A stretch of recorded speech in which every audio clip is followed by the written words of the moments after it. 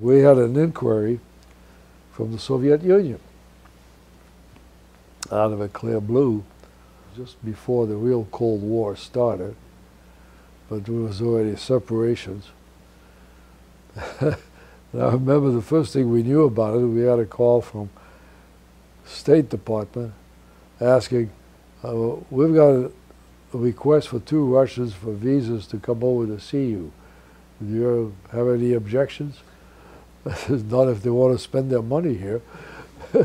And so on. Do you have any government contracts in your plant? It says nope. In fact, it was all strictly commercial. Finally, these 2 fellows show up. Well, one was KGB, the other guy was a good engineer. And the KGB spoke English, and he was, quote, his translator. And I told Ann, says, well, let's invite him to the house, and you take care of that guy, and I'll talk to this guy. In the meantime, I had received from the CIA asking a whole bunch of questions about Russian railway stuff. The tone of the questions was that whoever wrote the questions had no clue of what happens on railroads. A basic question they ask is, what happens to air conditioning in the wintertime? Answer, it's not used. And the FBI was calling 3 times a day. They wanted to know what they were doing and who they were seeing and what did they eat for lunch and all that kind of stuff. But anyway, it passed off fine, and these chaps went home. And of course, we had sold the equipment, and I mean, hell, there's nothing secret about me. I mean, I had secret clearances, for heaven's sakes, in the Navy, and I've had them since.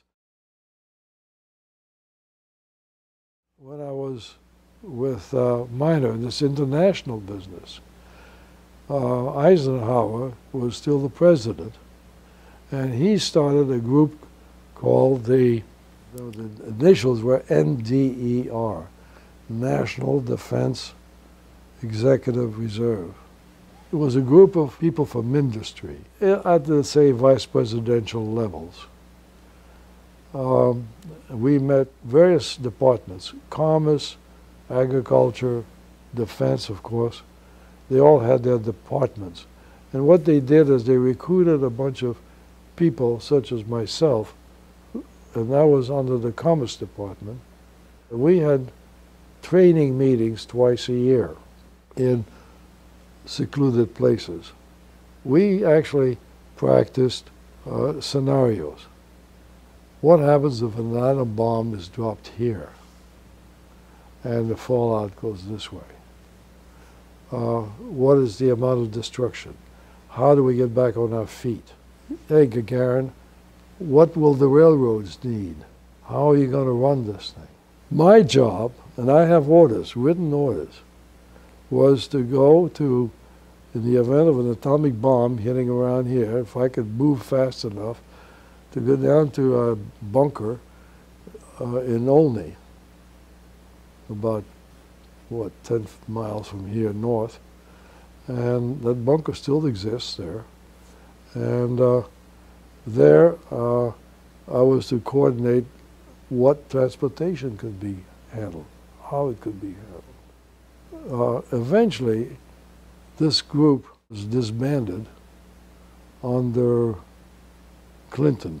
And when Clinton came along, he disbanded it and he upgraded FEMA.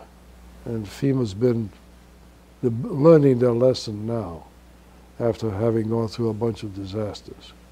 It was sort of an interesting activity, and of course the owners of the companies I was with realized what I was doing, and they were perfectly okay with them for me to do it. They did not know when, what, or how I was doing it.